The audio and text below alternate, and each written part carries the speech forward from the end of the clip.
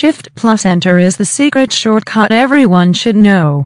The Enter key can have different meanings in different contexts.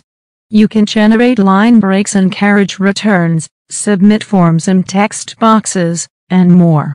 You can often toggle between these two modes easily with Shift+Enter. Here's why and how to use it. Pressing Shift+Enter in Word displays traditional line breaks, also known as line breaks. The cursor jumps to the next line instead of jumping back 2 lines.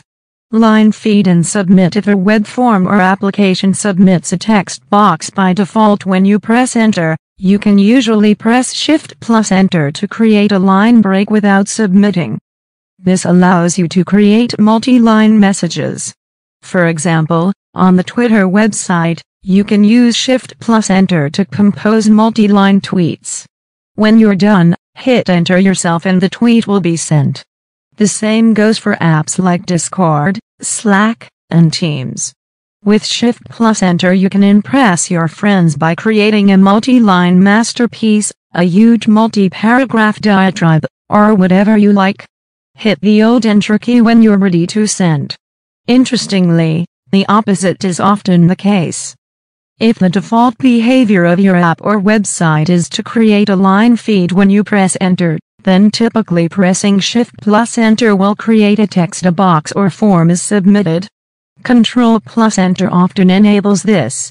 This allows you to submit the form quickly without having to take your hands off the keyboard to click the Submit button with your mouse. What is toggle input in Chrome? Pressing Shift+Enter in a password field no longer propagates the keypress event and instead attempts to submit the form. Hope it helps. View activity for this post. If you have better touch tool, you can create a keyboard shortcut for Shift+Enter and map it to Enter. Excel Control-Shift-Enter command. Control-Shift-Enter helps Excel convert data into an array format consisting of multiple data values. It also supports distinguishing regular formulas from array formulas in Excel.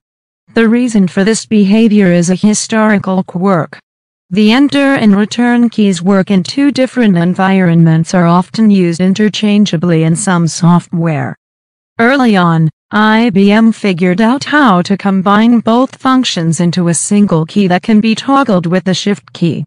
The standard took hold and has since been adopted by many operating systems and applications.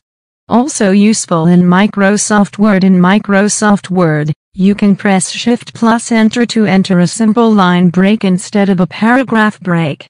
This is useful if you want to format your document specifically. I wouldn't be surprised if Shift+Enter unlocks hidden features in other apps.